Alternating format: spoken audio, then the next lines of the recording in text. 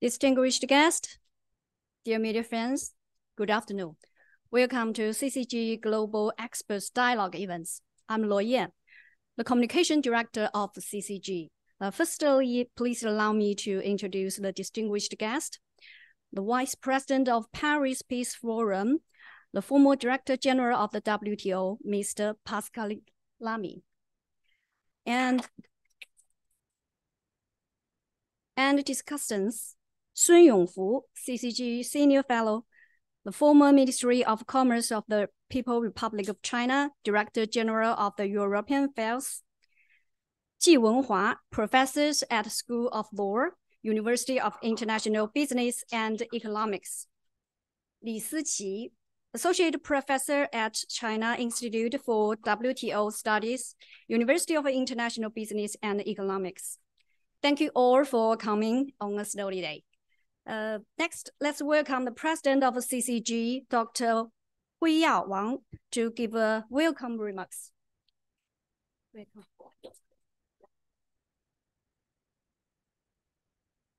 Okay, thank you, Luo Yan. And so, Your Excellency, dear friend,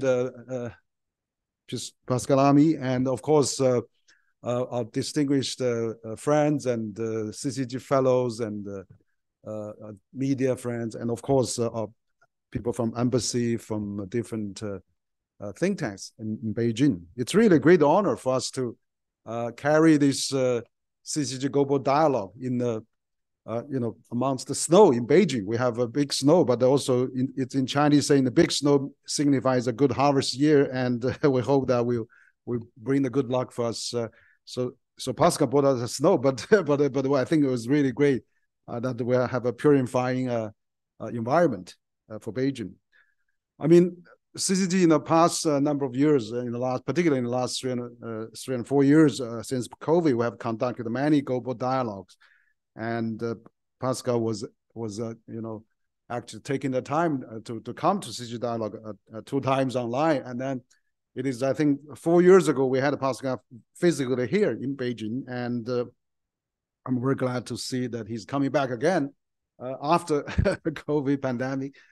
So this is really a great occasion to welcome again distinguished guest of Pascal. And we just had a very good lunch with Pascal with CCG Honorary Chair Minister Chen Deming and Minister Yi Xiaozhun, who former DDJ of WTO, and many friends in Beijing. And so this is a very good occasion. We have brought Pascal to CCG venue to give us his keynote, and then we have some dialogue, and then we have some discussion with Pascal. So here I would like to, on behalf of CCG, welcome Mr. Lamy, and of course, I would like to formally introduce him as well. I know that Pascal also was a great driving force behind Paris Peace Forum. He was the former president of a Paris Peace Forum, which now become a very well-known, internationally notable, flagship event of globalization that launched by President Emmanuel Macron, and Pascal was the driving force and the first president of this Paris Peace Forum. He's now still the vice president of Paris Peace Forum, and he's also a coordinator of the Jacques Deleuze think tanks, which have office in Paris, in Berlin, in Brussels. And of course, he's very famous to be known as the former Director General of the WTO World Trade Organization. And of course, he was also the former Trade Commissioner of the European Commission, among his many, many titles. So he's also the president of the members of various boards with a global European or French vocation.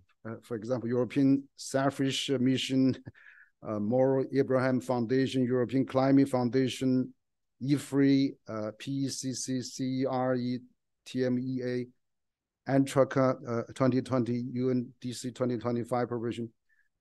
He's involved on the board of those many organizations. And of course, he's also at the Transparency International, Alphabet Forum, Beijing Forum, World Trade Forum, WEF, Global Risk. Just to I lose the count. There's so many so many of that. And last time I had met Pascal at the Paris Peace Forum just in last month, and before that we were at Salzburg Trilogue, which Pascal is a frequent speaker there. He's also a professor at the China European International Business School, CIPS in Shanghai, and he's going to go to Shanghai tomorrow. And he's also a professor at RCC in Paris. So this is really a very good background of Pascal, and so he actually served as a two consecutive terms as the DG of the World Trade Organization, and of course with European Commission as well. So he has actually also he has become the director of cabinet of the European Commission of the President Jacques Delors, and he's a G7 Sherpa in the 1985 to 1994, and director of the cabinet of the French Prime Minister from 1993 to 1995, and of course the French Minister of Economic and Finance in 1981 and 1983. And I was very impressed when Pascal gave us the photo that in 1986 he was accompanied Jack Lewis to met late leader Deng Xiaoping at that time when China just opened a few years ago. So today we are very interested to have him, Pascal, to give us his speech and his outlook of what's going on in the world, and what has been the how we can reimagine the international trading system for re-globalization. So this is really a very interesting topic, as we know that we are facing with all kinds of a crisis. I mean, we had the war in Ukraine, we had a conflict in the Middle East, and we have I mean, previously we had other economic and trade war also, so that's really, and of course out of this we have the biggest war is the climate we have to fight as mankind. So there's many issues we're going to talk about. I think Pascal will share his great wisdom and his advice to us, and I'm sure we'll have a good discussion after that. So I appreciate all the guests, and I want to also point out we have Bill Clyven, the former deputy head of U.S. Embassy. He's now also big with a big company now in Berlin. Is also with us today. So we had many people coming for this this afternoon discussion. So without further ado, I would like to invite Pascal to give his keynote, and let's welcome Pascal to give us keynote.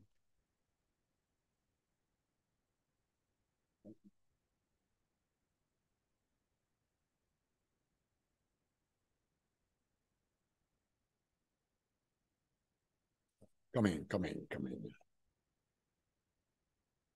So, ladies and gentlemen, good afternoon. Many thanks to my good friend Henry Wang, and glad to be back in presence to the CCG, with which I've had a long-standing working relationship, unfortunately online since December 2019, which is why I'm extremely glad to be back here.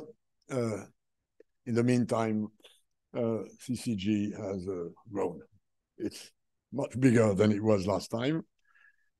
So congratulations for that. You've saddled me with an incredibly huge topic for a 15-minute talk, which is reimagining the international trade system in times of re-globalization. But I'll try to remain within my time allotted limit, starting with some nuances I would have on the notion of re-globalization. I know it's an invention of Ngozi Okonjo-Iweala, which I like a lot, so I will not disagree a priori with an excellent DG of WTO, but it might imply that we are deglobalizing and that we should have to re-globalize. And this if this is the concept, I don't agree with this concept because I don't agree that we are deglobalizing. I agree that globalization is changing and that if re-globalizing means moving to a different kind of globalization, I agree. But not if re-globalization means moving back from globalization and then because of that, back to globalization. We are living a time of change in globalization, a big inflection that we are witnessing. The old globalization was powered by three major engines: technology, ideology, and peace. And these three engines were pulling globalization together. They were all aligned to pull the period we have known roughly from the 1970s or 80s to roughly 2010. We now are in a quite different period in which the three engines do not work the way they were previously. Technology keeps pushing globalization. This world is interconnected and more every day. So there is a huge potential of further globalization, notably in services with digitalization. Ideology is not today where it was 20 years ago. Today, 20 years ago, there was a sort of ideological consensus that opening trade was the way to go because of the merits of international division of labor, specialization, multi-localization of production systems, spanning the planet with global supply chains. The consensus at the time was that that was the way to go and that obstacles to trade, either existing or to come, were to be addressed and reduced. This has changed. In today's ideological picture of the relationship to trade is much more mixed. Now, you hear people saying trade should be reduced for reasons of national security. And you hear people saying trade should be reduced for reasons of social security. And you hear people saying trade should be reduced for reasons of environmental security. So the ideological landscape has shifted. And as far as peace is concerned, I think you don't need a long demonstration to show that this world is not in peace. Now, not only is it not in peace, it never was really in full peace, but there was no real big fight, battle, war, as the one Russia started by invading Ukraine, or as the one which Hamas started in attacking Israel. Although so far this has not resulted in a full-blown war in the Middle East, we know that the ingredients of that may be there. So we now are in a world where wars are multiplying and expanding, and this is within a context which has gone worse for the last 20 years, every time, hopefully for the moment stabilized, which is the US-China rivalry. And this, of course, has a lot of bearing on both the geoeconomics and the geopolitics of this planet. So we are in a different phase of globalization. Trade keeps growing. We've had record volumes of trade in 2022 by the statistics. True, there are some elements of fragmentation. And you can see that in investment flows way before the war in Ukraine.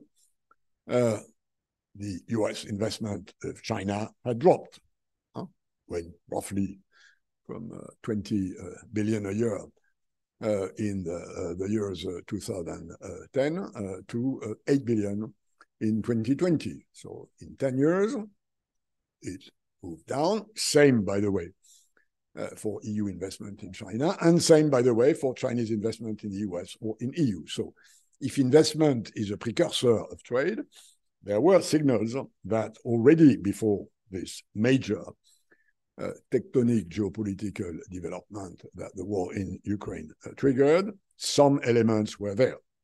But these elements coexist with an increase of trade. So we have both the volumes of trade growing, which is an element of globalization, and some elements of fragmentation. What this will mean for the future, in my view, is unclear, although overall, if I look at these three engines, technology, ideology, and peace or geopolitical tensions or conflicts, I still believe that overall, these engines will keep pushing for globalization. Now, what does this mean for the international trading system? Agreements are becoming much more difficult because of this polarization, not just East-West between US and China, but also North-South. If you look at the votes at the General Assembly of the UN about Ukraine or about Palestine and Israel, you can see that this world is now emotionally divided in two camps. In the case of Ukraine, those who buy the narrative of Putin that NATO was strangling Russia and that Russia had to intervene in order to be not strangled in the future, which in my view is total nuts, but some people believe this, and I have to recognize this. These people believe this, and it's exactly the same with Hamas and Israel. A lot of people on this planet believe Israel is a colonizer. This is not my view, but I have to recognize that emotionally, a lot of people see things very differently than we Europeans. So this ambience is not conducive to proper international cooperative arrangements. And there are many reasons for that. The legacy of colonization, the vision by many emerging countries that the international system is not fit for purpose. According to today's relative power distribution, the way we handled COVID, which in my way, and I coined this phrase, was a sort of vaccine apartheid, which I deeply regret, and many other issues are creating a sort of frustration, which Ukraine or Palestine are inflating. This being said, we need the international trading system to address a few issues. Most of them it has not properly addressed in recent times, and some of them being new. And I will mention four of these issues, which in my view are the correct answer to Henry Wang's question. The first one is trade and environment. The second one is trade and digital. The third one is economic security. And the fourth one is subsidization. Now, on trade and climate, I have to remain short. I spent a week in Dubai last week talking about this and other topics. We have a big problem in that the world trading system and the world climate systems are totally different. On trade, we have norms and no target. And on climate, we have a target and no norms. In the WTO, nobody says trade should be open 60% or 80% or even 100%. No, we just have rules of behavior that slowly reduce obstacle to trade in a fairly negotiated way. And the fact that it is fairly negotiated is proven by the fact that countries agree to it. On the climate side, it's exactly the other way around. We have a target, which is zero carbon, which is great. I'm all in favor of that because I chaired the Climate Overshoot Commission during 2 years, and I now know what global warming really means and what we should do in order to address it. But the way we do it is left to nationally determined contribution. So WTO works with multilaterally determined contributions, and climate works with nationally determined contributions. And as a result, you have a mess in trade. We Europeans price carbon, big way. But the moment you price carbon seriously, trading with countries where the price of carbon is extremely low is a big problem. Because if you do that, you just incentivize carbon leakage. Producers within your constituency will move outside and emit carbon elsewhere. So the more you fight carbon in your constituency, you trigger more leakage and more carbon emissions elsewhere. So it makes no sense, which is why EU now needs a CBAM. Well, the US don't like pricing carbon, so they do it subsidization. So they can print dollar as much as they want. And in doing this, we Europeans create a trade obstacle at our border with a carbon border adjustment mechanism, and the US create a trade obstacle in totally leveling the playing field with their massive subsidization system to greening their economy. And this has trade consequences which need to be addressed. So we need the WTO to intervene.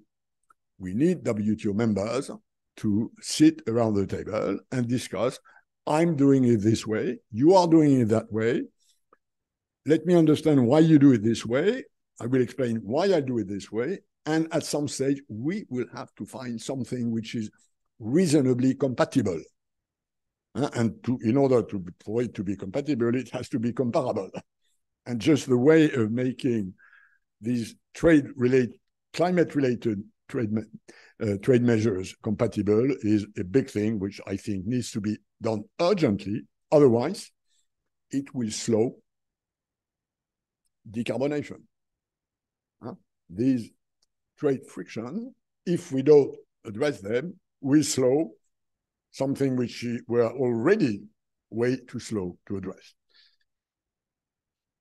Digital trade is in a bit of a better shape. There has been a negotiation for now quite a number of years. There is a digital trade facilitation package on the table. And my view is that the next ministerial conference should pocket what's on the table and stop discussing, maybe we could do this, plus this, plus this. There is a good base on the table in present circumstances. If you have a good base on the table, pocket it, and then move from there. And this, in my view, is something which is relatively doable now. Economic security is, of course, in this context, which I briefly described, also a big problem. Mr. Trump pretends that exports of steel from Europe to US are a threat to US security. Nuts, total nuts. But for a variety of reasons, the EU decided, and I disagree with that this case should not be brought to the WTO. Whether EU or US export restrictions to China in the ground of national security are or not justified is an open question. We know that there is a security exception in the Charter of WTO. We know that this has already been litigated. So the WTO can adjudicate a dispute about economic security. But I believe that given where the dispute settlement of WTO is, given that the US are on strike, something should be done by the members of WTO to give some sort of guiding interpretation of what economic security can do. I totally agree that sovereigns need a margin of maneuver which is their sovereignty and does not have to be appreciated by whatever judge in WTO on grounds of national security. But this, on the other side, cannot be a blanket exception. You cannot do anything just by waving your flag national security. This will destroy the multilateral trading system. So we have an issue there, which I think necessitates a better attention. And finally, subsidization, which is not a new issue. China know that full well. The problem being that with IRA, the US have turned Chinese. They now subsidize their industry as much as China used to do it. After having, by the way, complained in the past that China was too heavily subsidizing its industry, which is absolutely true, hence the level of overcapacities which we now have in the Chinese economic system. So that would be my sort of 4 priorities, trade priorities, of course, related to other issues. And finally, for my few last minutes, what could EU and China do to move this forward? I think the overall answer is not much, given the state of relationship between EU and China, which has seriously deteriorated. The main reason why it has deteriorated is the war in Ukraine. We Europeans do not understand why China sides with Russia. China did not recognize the annexation of Crimea by Russia in 2014. So China probably does not like a country invading or seizing the territory of another country. So why is China siding with Mr. Putin?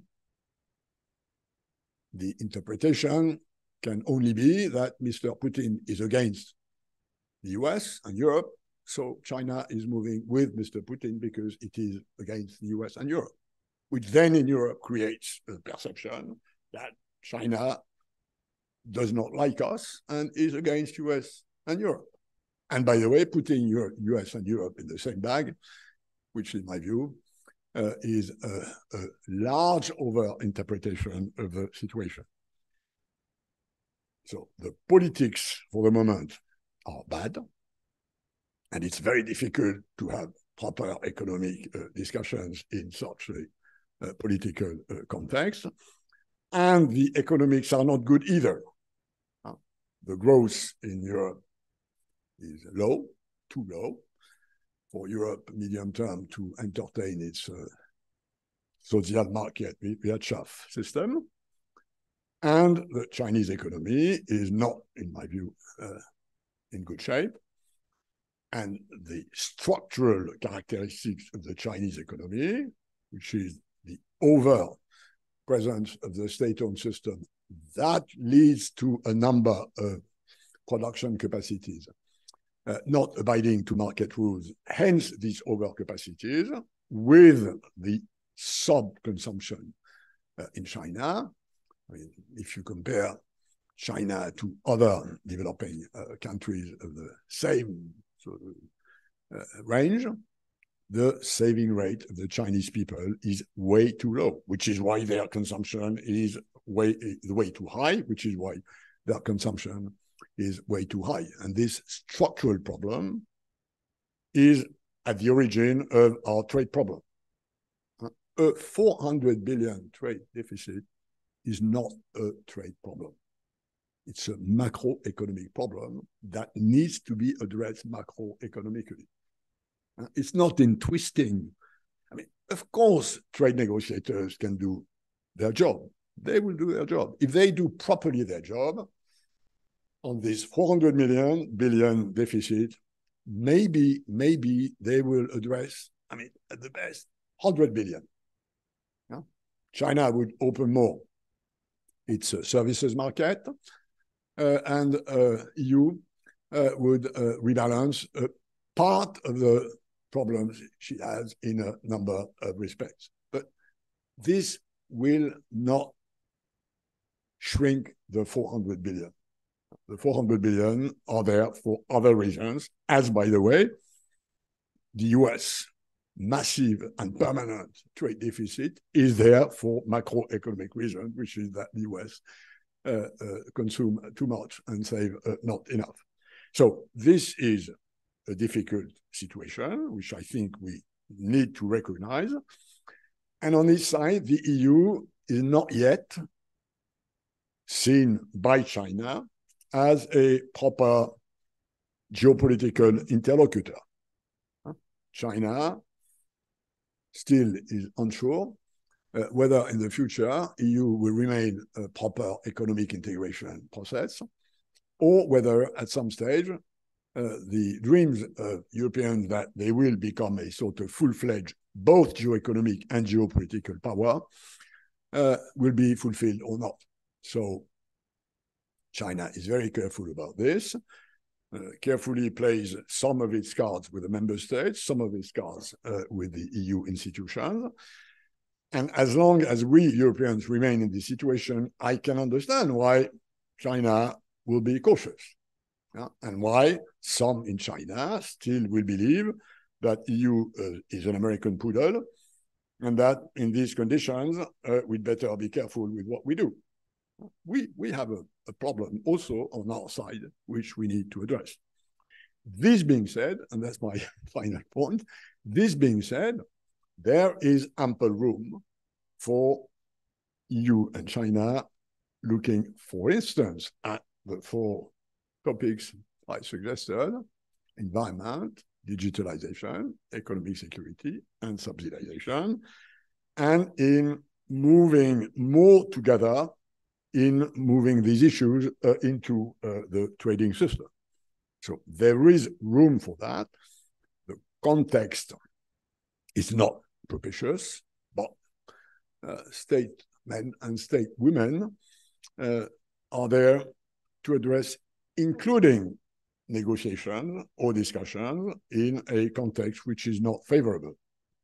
And this is what would be my recommendation, is that on both sides, these issues are taken, recognizing that the environment for the moment is not right, but sometimes it's the deal you make when the environment is not right that contributes to change the environment, and that's what I wish. Many thanks for your attention.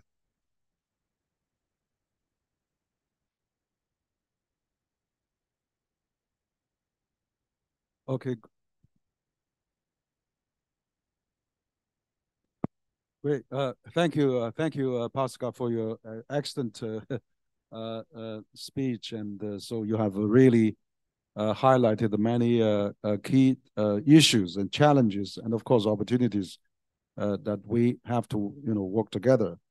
Of course, we know that economic globalization has really faced strong headwinds in recent years, marked by challenge of ranging from rapid technology change, which you mentioned about increasing extreme climate events.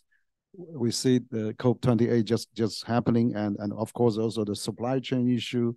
There's also of widening inequality in different parts of the world. So and of course the WTO organization has come and strained in many aspects. So you are a global visionary. You are a global governance reform also champion, and I know you have led many groups of that. So you said you just come back from the Dubai on this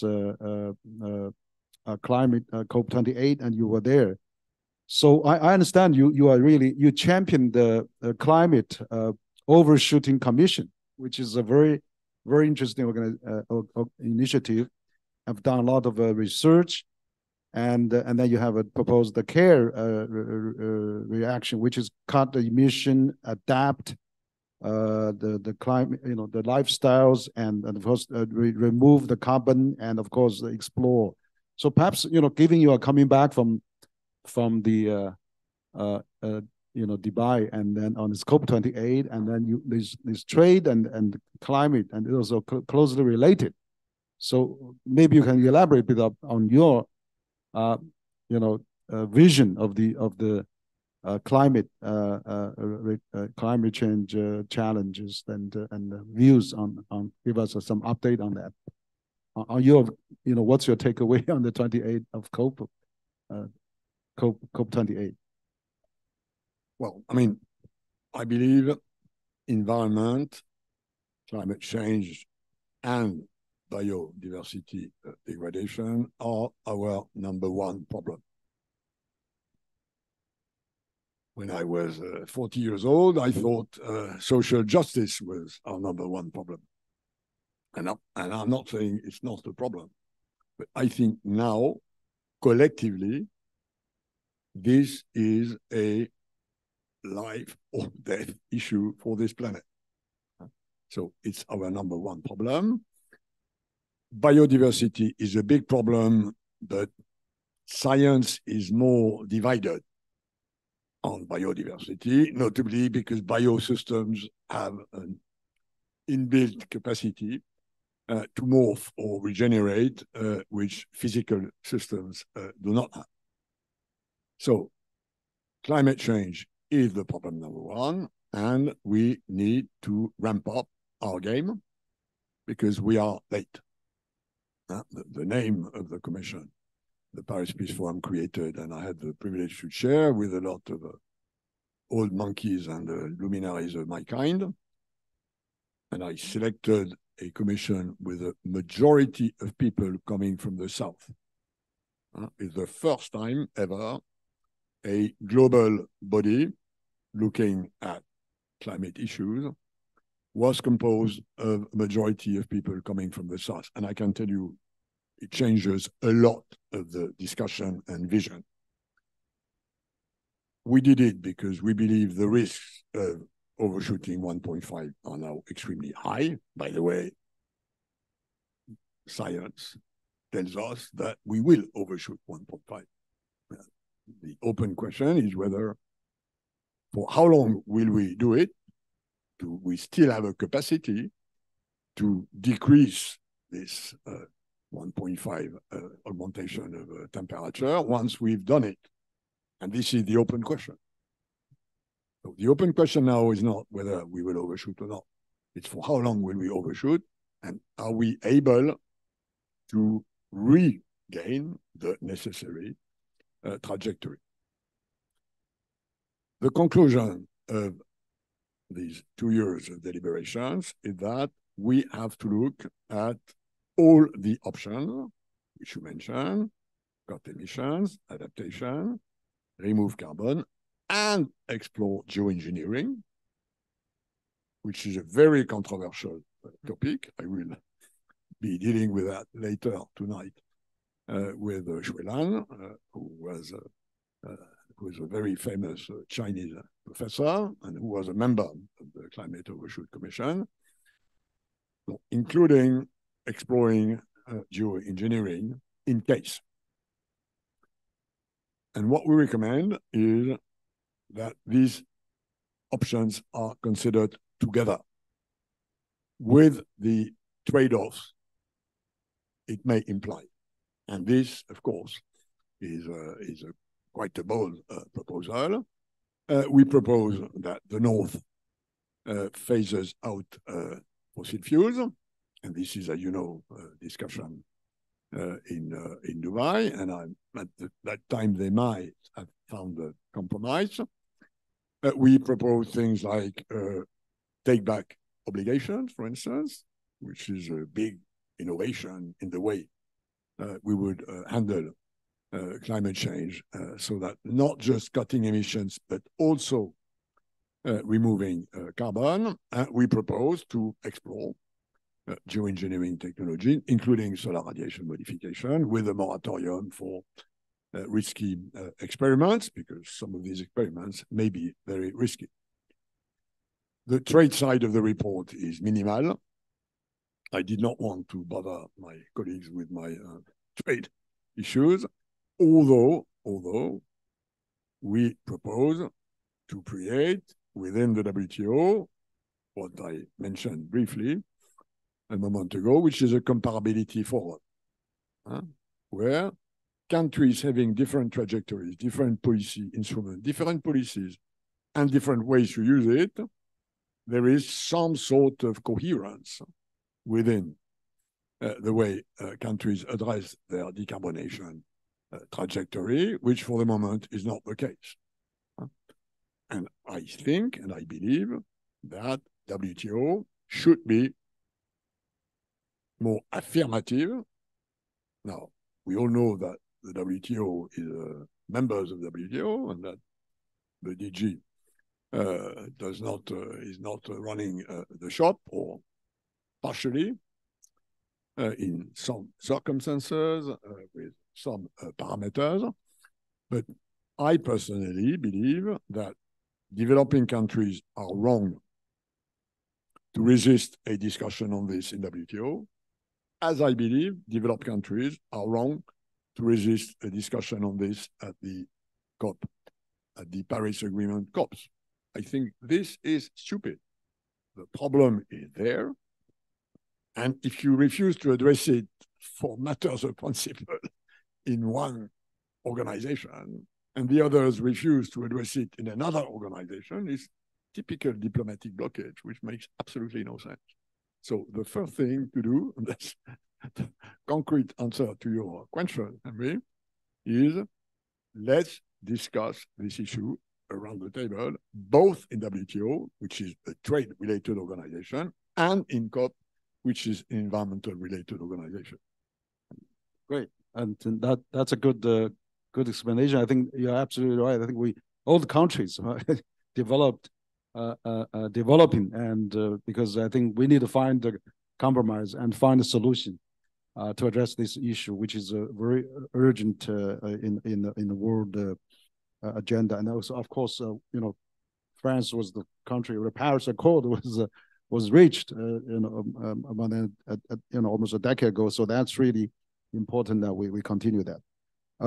I know you have also, not only on the climate, you've been really also championing on the digital. I mean, we were on this digital steering committee of the digital global governance, and then Europe and US and China all have some different standards, and then we know that the digital world is already a reality, and that's something WTO wasn't really addressed enough in the past. So how do you see this converging of the digital world? And that's where the driving force of the global economy, and China become the second largest digital economy, and with 1 billion smartphone users and 70% of the 5G system in the world. So how do you see the digital world come along and become really not divided, and particularly on standards, on governance?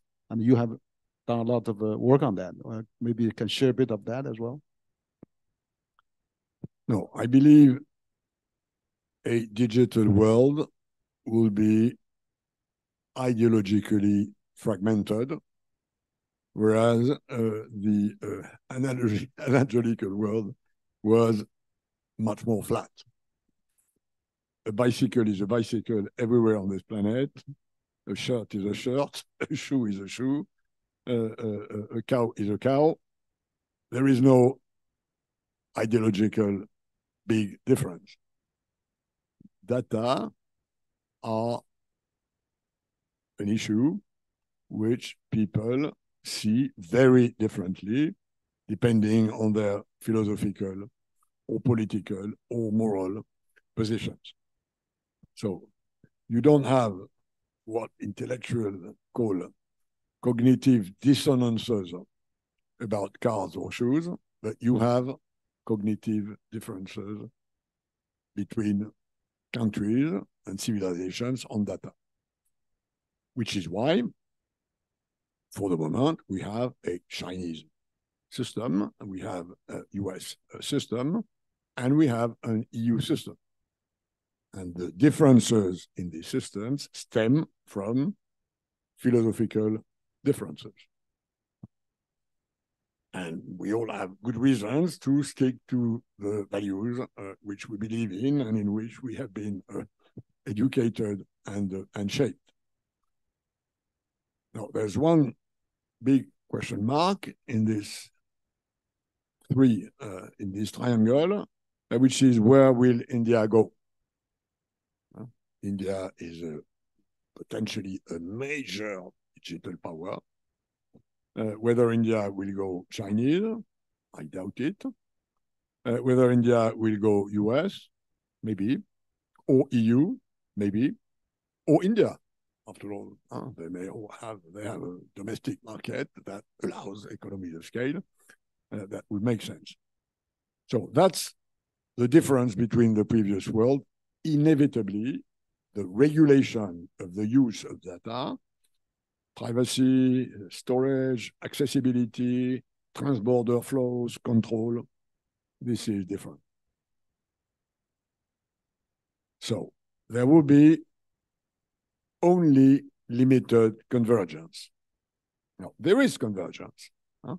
If you look, for instance, at the way China regulates platforms to avoid excessive market power, we do it exactly the same way in Europe, exactly, for the same reasons. So our digital competition attitude is very similar.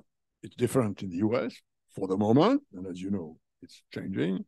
So it doesn't mean a sort of clustered world.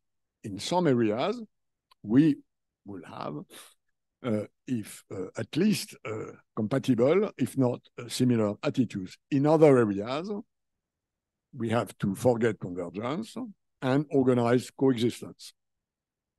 And in the digital world, coexistence means interoperability, technically. And this is true both for software and for hardware. And this is where the WTO comes in.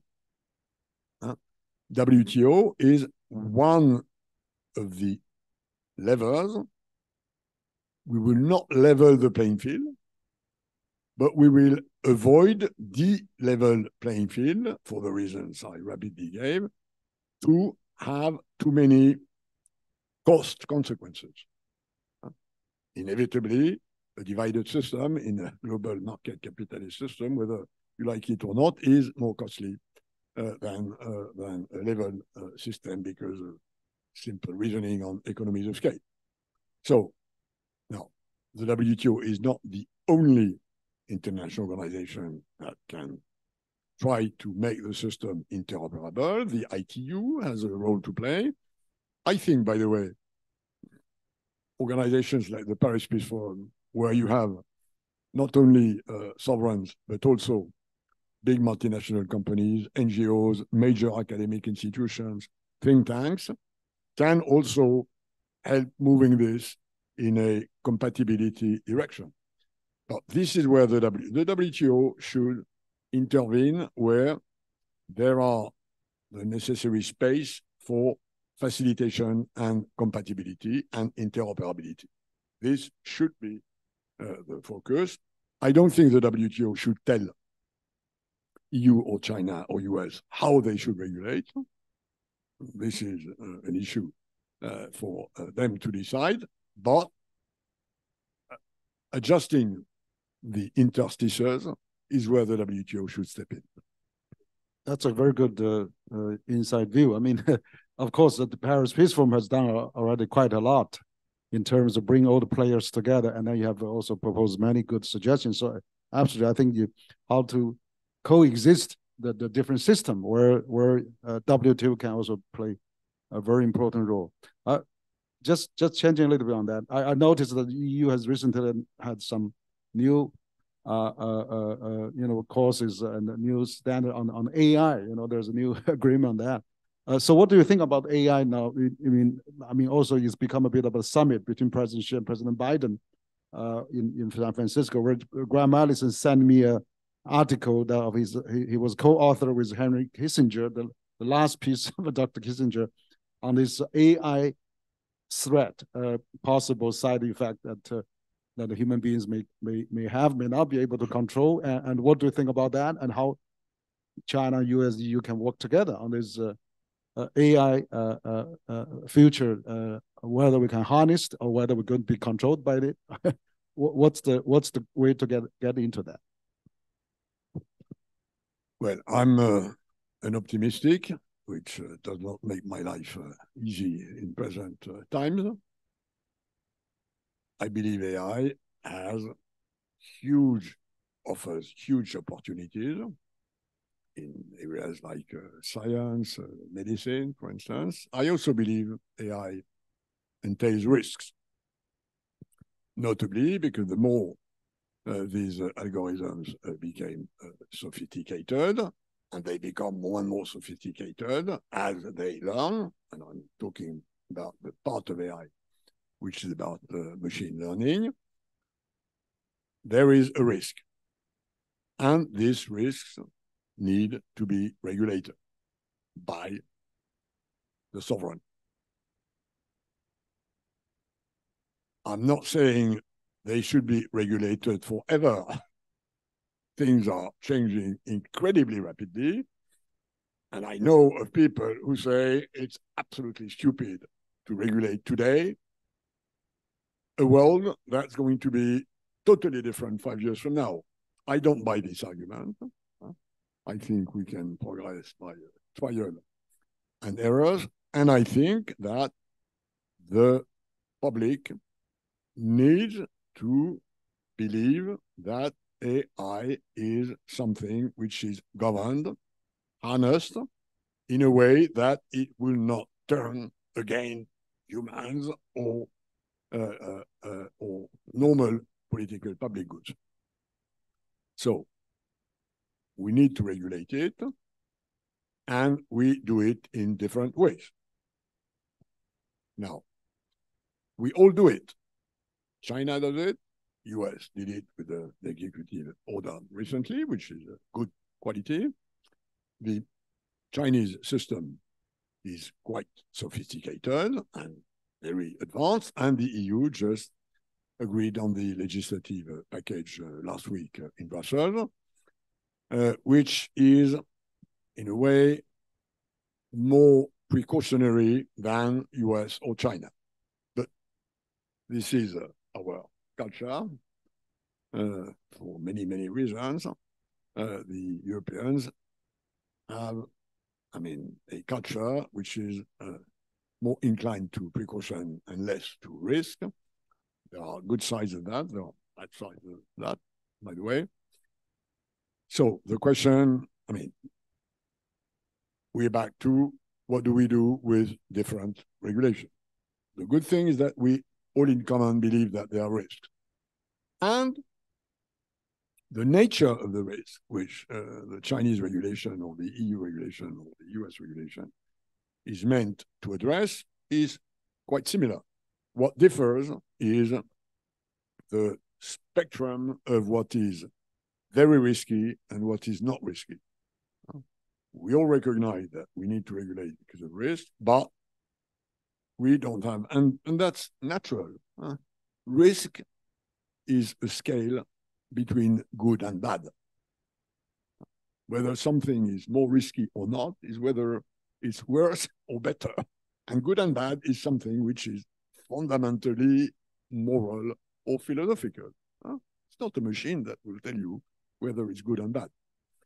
So that's the issue. And then we have to try and make sure that, again, regulating AI does not fragment too much our digital world. For the moment, there are elements of fragmentation. You have a G7 working group, and China has launched its own forum to discuss that, and UK just invented one. The G20 will probably do it at some stage. So, and it's in a way a bit inevitable, but long term, again, we need more convergence on this. And by the way, I had long discussion with the UNSG in September when I gave him the Climate Overshoot Commission report. And I mean, he is of the view that the UN should create enough muscle expertise to have a body that is overseeing the way AI is regulated. And I agree with that. It's something which, again, which we will have in common. We have our differences in the way we handle this, but we need an overall arching system that limits divergences and that at least organizes coexistences. And by the way, the Center for European Regulation, which produced the first report about global digital ecosystems at the Paris Peace Forum in 2022, is now working on a new version, this time with separate briefs, the first of which appeared 10 days ago in Brussels, before the legislation was adopted. Great. You have gave us a lot of a good food for thought. I think EU has already started legislative work on that, and also we'll see how we can really get those different major economy working together and some convergence with possibly WTO. So before I open for our discussion and of course our medias and friends, and my final question is that I cannot let you go without asking a question about WTO. You are one of the key architect of global governance in many ways, like climate and digital and AI. But what about the WTO? We are having the 13th minister meeting comes up in Dubai next year, early next year, and WTO seems to be the driving force, one of the key, very important driving force of globalization.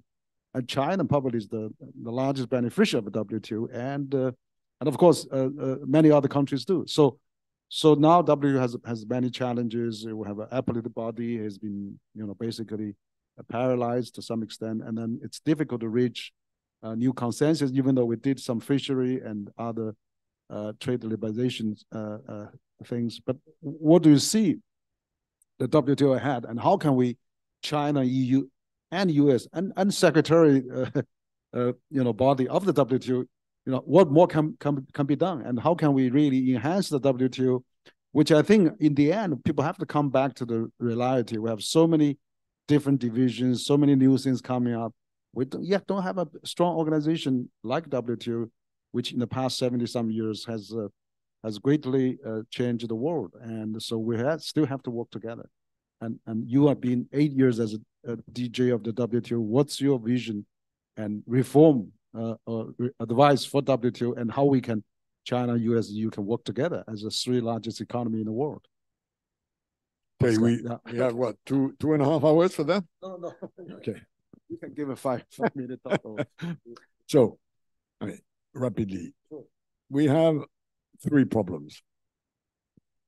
The first one is credibility, because of the way the dispute settlement system has been paralyzed by the US. Now, this stems from a wrong interpretation, in my view, of the WTO statute. It was interpreted in a way that the nomination of judges to the appellate body needs to be done by consensus. This is not what the Charter of WTO says. But for a variety of reasons, it was accepted that they should interpret it this way, and nobody else made enough of the case that that was not the right interpretation of the WTO statute. This is a procedural matter. Nominating 7 judges in a body is not something for a consensus or unanimity. But leave that aside. So we have a problem in that, for the moment, the enforcement mechanism, which is the distinctive feature of the WTO, is paralyzed. So this needs to be fixed. And it's going to be fixed in 2 possible scenarios. Either the US re-accept what they have accepted in signing the WTO agreement in 1994, that the dispute settlement is binding on the members. A losing party has to comply, otherwise there will be measures. This is what the US signed in 1994. Do they still stand to this commitment? Yes or no? If yes, you lock 10 WTO negotiators in a room during 2 days, and you tell them they will only go out when they have an agreement, and they will have an agreement.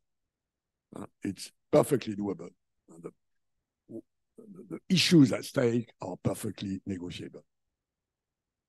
If the US do not accept to go back to their commitment, then we are in a totally different world. We will need a binding dispute settlement with all the members but the US. And this will mean de facto that the US are stepping out of WTO. This is problem number one. Problem number two is the way the WTO works and the balance between the authority of the Secretariat and the DG and the authority of the members. This notion that the WTO is a member-driven organization does not make sense. Of course, it's driven by its members, like any international organization is created and agreed and framed by the members.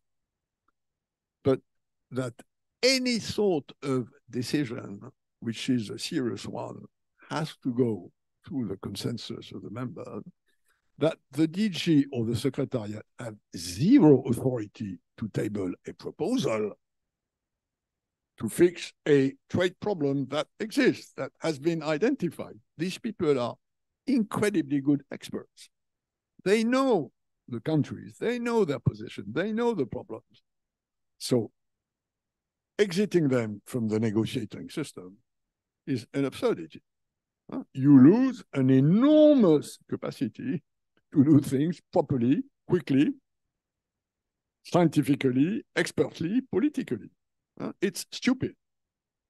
And this rebalancing is not on the cards. And the reason why it's not in the cards is that the members want to stick to the notion that they decide everything. I've often quoted an anecdote, which is that when I became DG of WTO, I was given by a former DDG who was an Australian, very witty guy and very good caricaturist. I was given a cartoon with a tree, very nice tree, well drawn with nice big trunk and nice leaves, and a car had crashed into the street. And the car is all over the place, totally broken. And the legend of the cartoon is member-driven car. And I had this cartoon in my office in the WTO. So this is a bad system. It needs to be fixed and rebalanced if you want WTO to work like a normal organization where there is a division between political authority, technical proposals, but this really needs to be fixed. And then third, we need the WTO to address the few issues which I mentioned, like trade and environment, like digitalization, like economic security, like subsidization, which has been there for a long time. But is now a bigger problem than before, because before only China was heavily subsidizing. Now the US are subsidizing as much as China. So it becomes an enormous problem for many poorer developing countries. In a subsidy war, they will be the losers. So these issues need to be addressed. And if you tick these three boxes, you will go back to the normal situation where global market capitalism needs a properly regulated multilateral trade system with obstacles to trade that appear being addressed and reduced in a negotiated, fair way. Great. You have mentioned all those key points, I think, that we have to address collectively. Now, I would like to open to our discussion. I mean, we have quite a few experts here, and so we'd like to hear from them. Perhaps the DJ Sun, you can start first, and you are the former Director General of European department, but I know in the early days also you worked in the international organization liaison department. So maybe your comment, please. Thank you very much. Thank you, Mr. Lamy. And we know each other for many years because I was 12 years as a DG for European Department in MOFCOM, and with our leaders and with our ministers, we had very serious discussions concerning China-EU trade-related matters. And I have two questions to you. One is that, from January to October this year, the China-EU trade decreased by 7.5%. This haven't been seen for many years, at least, I think, 30 years. In my term as a DG for European Department, and we have very good economic and trade relations. And EU is our #1 trading partner for 16 consecutive years. So we haven't seen this decreasing of our bilateral trade. What your idea of this phenomenon is a kind of a short-term, situation because of the shrinking of the demand from both sides and shrinking of the, not so rosy economic situations in EU and also in China, or because of the three definitions of, EU put China as a, partner, competitor, and systematic rivalry. If that make some sense because of that, rivalry that, EU-China economic relations decrease. This one, question. The other is concerning the investment. We have the so-called, comprehensive agreement on investment. That's, the conclusion was finalized in 2020, and our leader from Xi Jinping and the leaders from the EU announced that we have concluded our discussion concerning the CAI. But because of the Xinjiang, so-called human rights issues, because of the, geopolitical issues, and this CAI is dead in some way. Do you see any possibilities to revitalize this CAI, to be putting forward in a realistic way? Or in a short term, you don't believe that CAI will be, in the right track in 5 or 10 years even? So that's my two questions to you. Thank you very much. So on the first question, I think this decrease in bilateral trade stems from 3 factors. One is weaker investment in the previous years. The EU investment in China has decreased consistently for the last 4 or 5 years. In a nutshell, big companies remain in China and keep investing, notably German companies, but the inflow of mid-size companies' investment has dropped. And the reason behind that is the perception in European public opinion that China is less secure than it used to be. And of course, politics play a big role in it. So I think there is an inevitable trade consequence of slowing down of investment flows. The second is that there still are serious obstacles to trade and investment in China.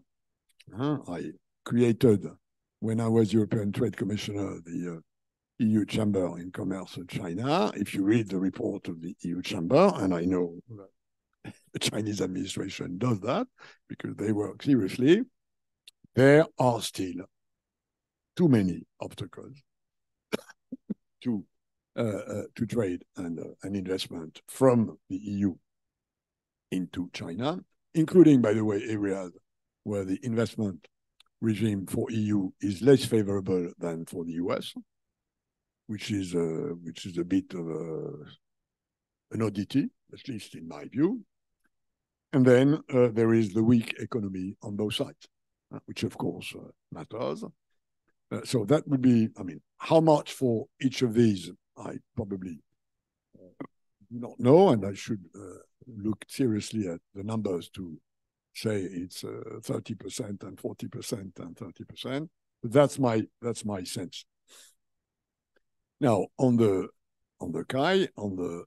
investment agreement, I will be very candid. China overreacted to a resolution voted by some members of the European Parliament, as sometimes China does. China overreacted with Australia when Australia asked for a body investigating the origins of COVID. I mean, China overreacted when Lithuania did something that could made the vision that the one country, two system might have been questioned if. So, but this is, and I will not say more because we all know that within the Chinese system, in this sort of cases, some say, take it easy, and others say, no, boom. You know, there's a proverb in Chinese which is about frightening chicken to make sure the monkey understands. But that's how it works.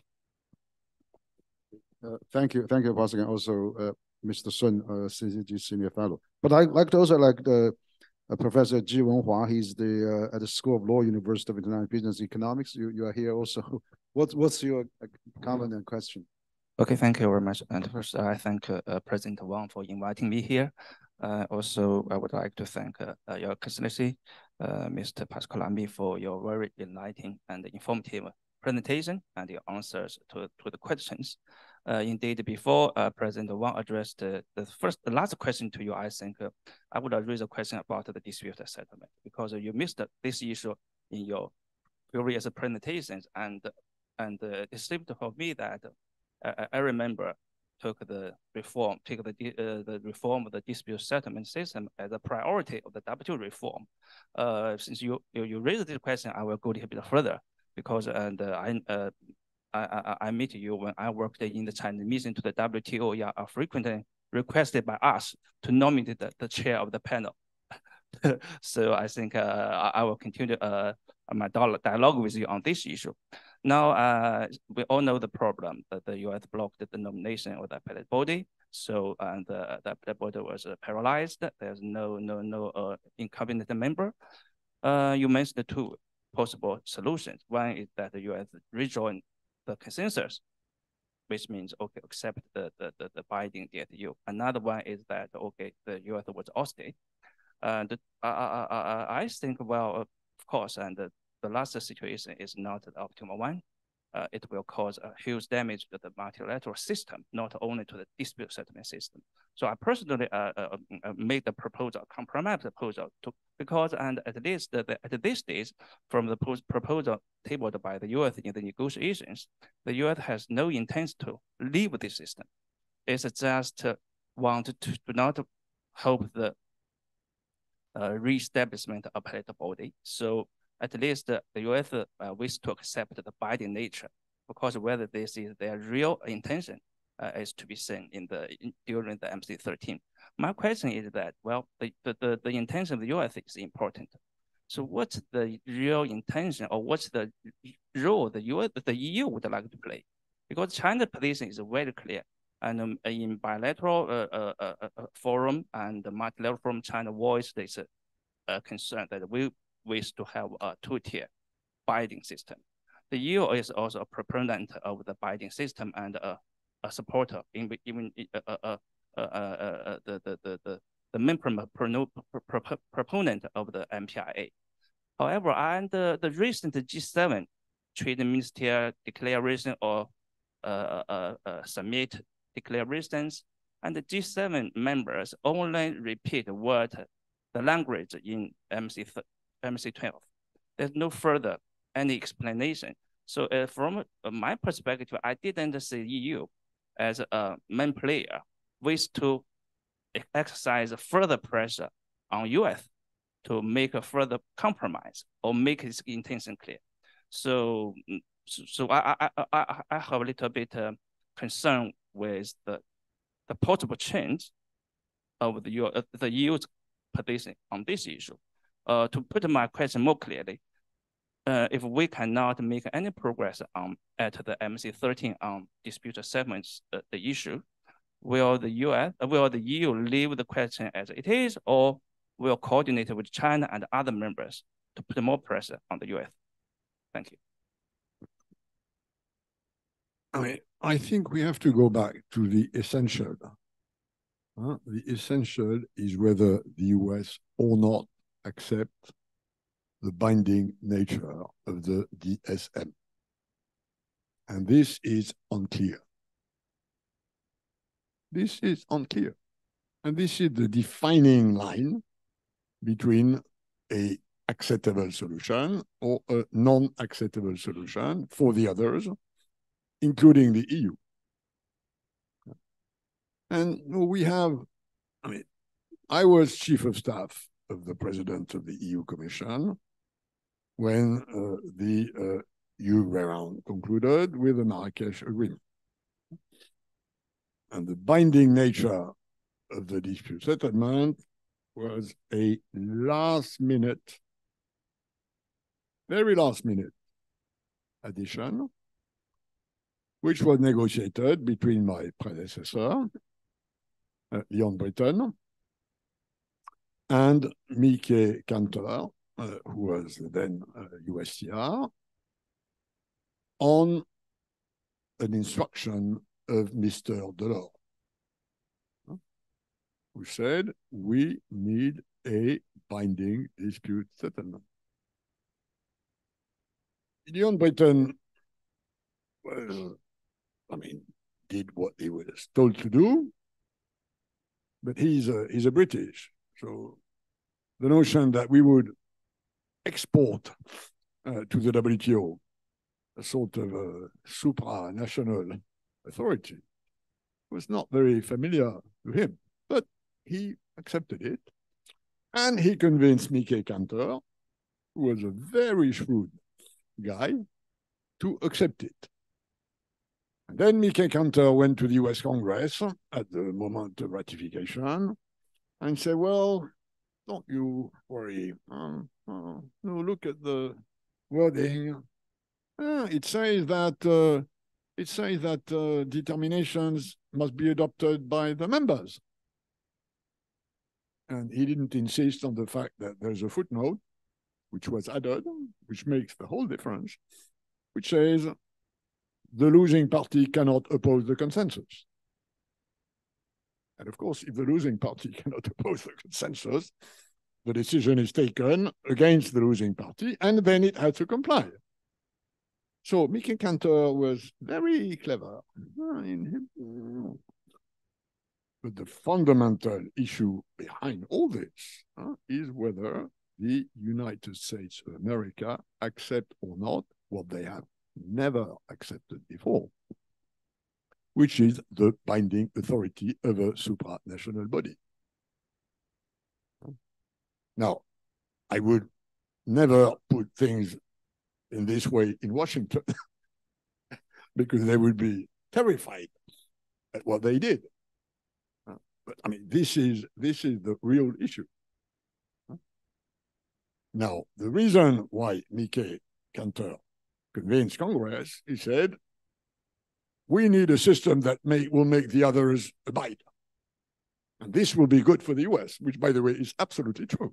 It's absolutely true that it's good for the US that the others abide. But of course, it's good for the others that the US abide. So this is, I mean, this is the key question. And it's a major political problem for the US. And if I was trying to convince Congress, I would say, if the system does not oblige China to comply, then it's a bad system. And they would say, oh, yes, that's absolutely true. So this is the issue. If this is solved, I think the rest will follow. I think the EU, for the moment, is holding a sort of a tactical position. And if the US make it clear that it remains binding, they will flexibilize their position. And by the way, I also believe that if China was publicly more outspoken on the fact that the system has to remain binding, this would be good for the negotiation and good for China. That's good advice. I think if both EU and China can, stick together and have a strong voice of this, support this system, that will certainly helps. Now I'd like to invite another expert, Professor Li Siqi. He's at China Institute for WTO Studies at the University of International Business and Economy. And what's your comment and question, please? Thanks for having me in this roundtable discussion. I have two questions.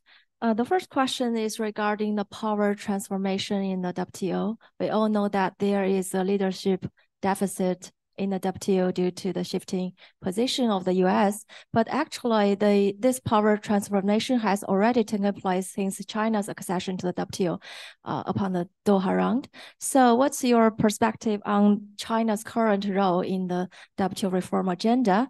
Is that possible for China and other emerging economies or also some developing countries to form a collective leadership role in this WTO reform agenda? My second question is regarding the prospect of the WTO. We all know that we are facing a consensus-based deadlock in multilateral negotiations. So some countries, they have a feasible alternative to turn to the JSI negotiations, but it is against by certain developing members like India, Africa, to question this dual-track negotiation approach in the WTO. So what is your perspective on this JSI approach? Is that could be the mainstream negotiation model in the WTO? So thank you.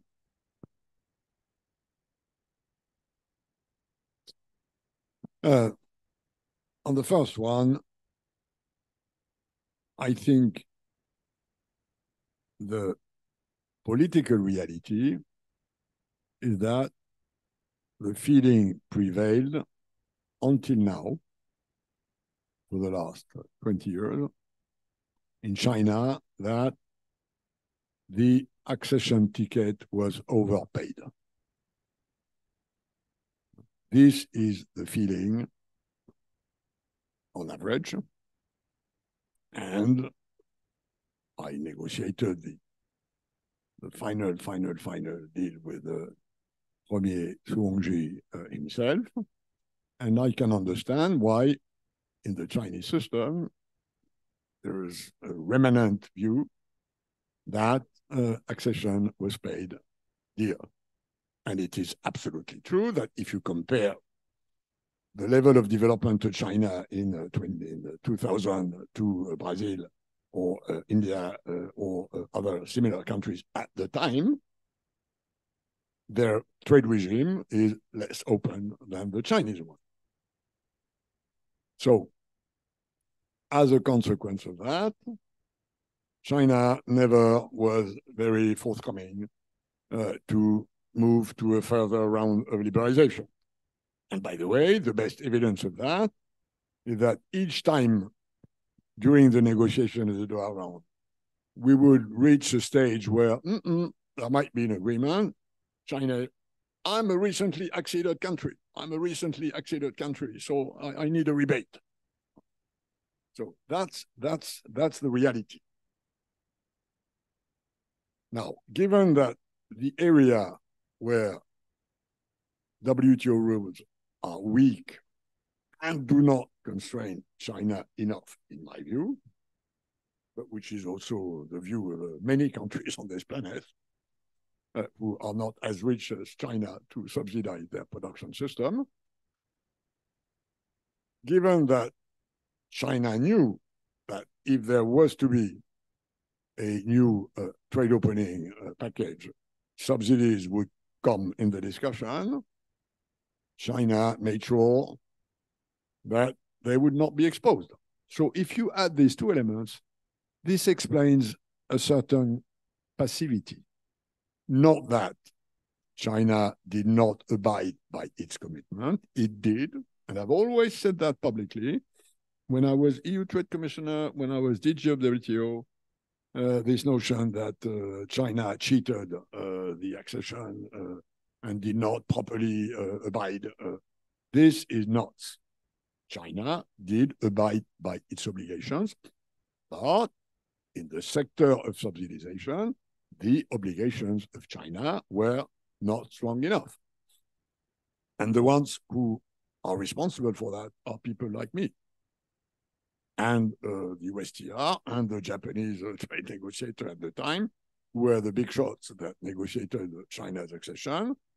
We, at the time, overestimated the value of market access and underestimated the value of binding rules on subsidization.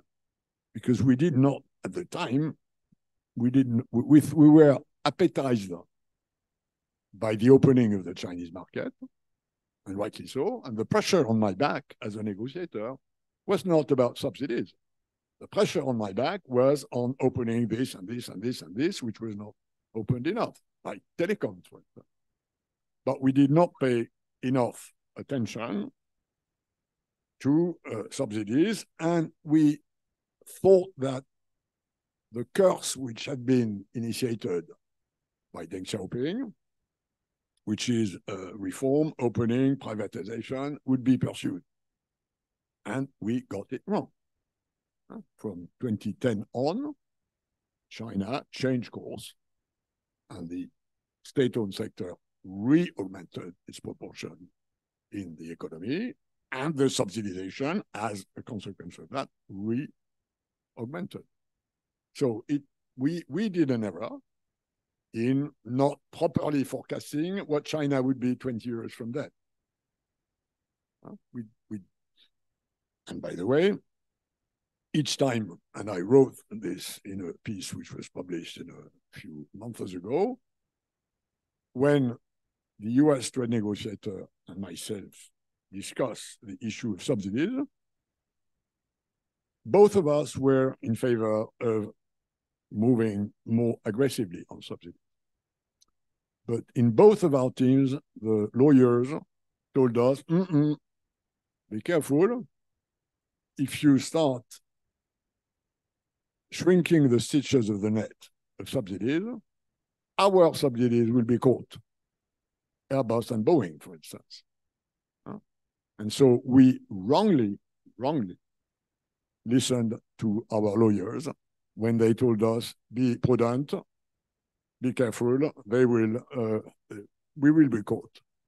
So that's the basic explanation of this situation where China abided, but really did not ask for more. Now, on your second question, you cannot, given the implications of removing trade obstacles for countries, you cannot impose a decision on US, China, Europe, or India, let's say. Inevitably, you need a consensus where big trade elephants, US, EU, China, India, are in agreement. Consensus is not unanimity. There is a big difference between consensus and unanimity. Consensus is something you build, and at some stage the chair says, I believe there is a consensus. And if somebody objects, there's somebody that says, oh, no, I disagree.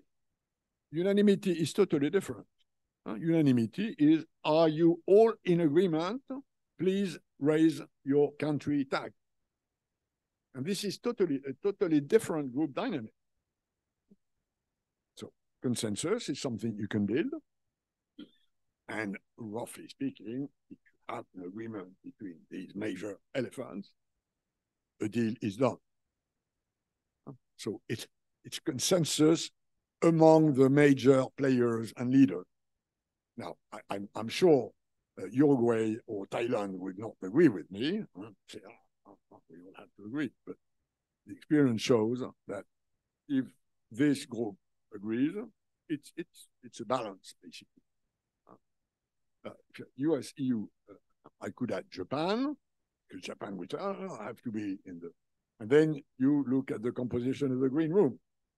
The composition of the Green Room, which is a sort of bureau of WTO or executive whatever, that's how it works.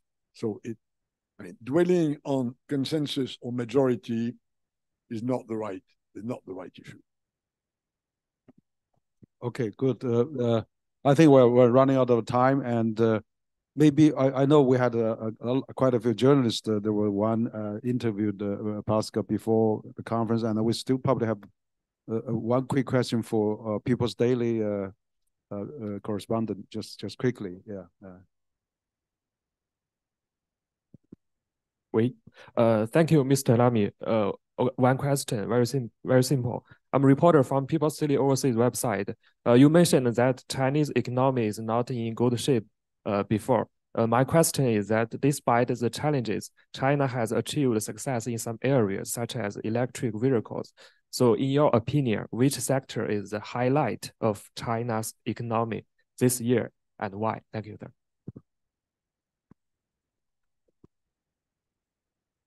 Now, on EVs,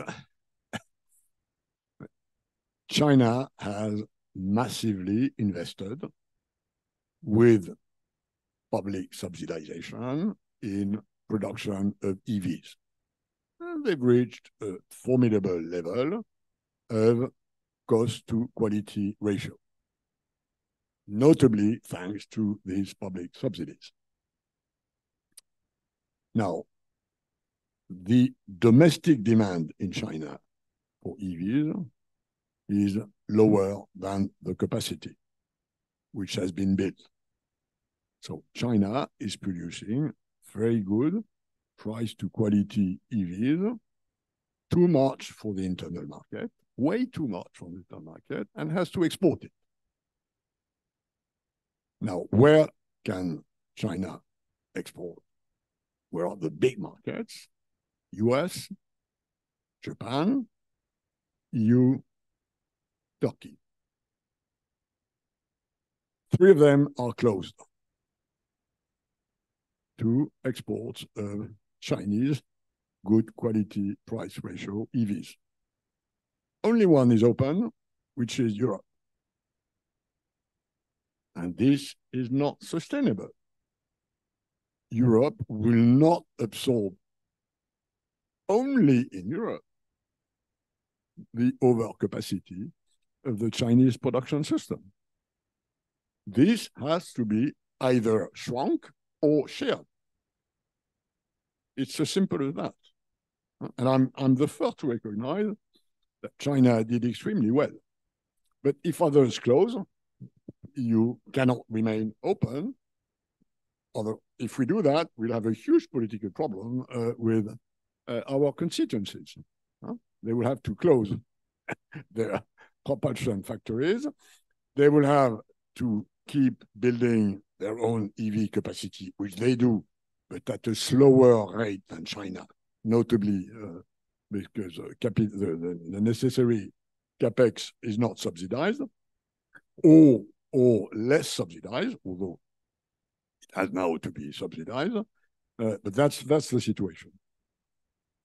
Yeah, probably we have to conclude there, but I just want to add a comment, Pascal. I think that subsidy, of course, is needs to be discussed. I know that U.S. now is starting to have a lot of Inflation Reduction Act and CHIPS Act. There's a lot of subsidy, but on the other hand, also you talk about U.S. close their EV car market, but Tesla make half of the EV car in China, and then they export to Europe too. So probably we need to see, but and also for all those German and many European automakers in China, they are really also developing EV cars here. Also, here is the state-of-the-art technology and R&D center. So probably we need to work on that and to collectively find a way to solve that, so that we can meet the target of carbon peak and carbon neutral. Otherwise, if we start another trade friction or trade war, that probably going to slow down the overall objective of achieving carbon neutrality, with all the continents countries trying to do. So probably we have. You're absolutely right, Henry. Tesla sell cars everywhere, but it's a totally different market segment from what the Chinese sell. It's extremely good quality and terribly expensive, whereas the Chinese cars are good quality and very cheap. Okay, we need to increase the price probably. Anyway, no, again, and I think we had a very good discussion. You have, you've been traveling around. You've been involved in many rounds of global negotiations. Of course, you're leading still on the climate and digital many area front, and also it's great that we have you back. And to hear your views and to have a good, candid and constructive discussion. So really appreciate your coming, and also our fellows and our experts and our media friends, and also, of course, with people from embassy, from different think tanks. So on behalf of CCG, I would like to thank Pascal, our speaker today, very much, but also to all the audience coming here today. Thank you very much. We'll conclude that. But before you go, I'll give you the a little souvenir, and so this is the latest book we did for Graham Allison and Joseph and I. We hope to do one for you. Okay.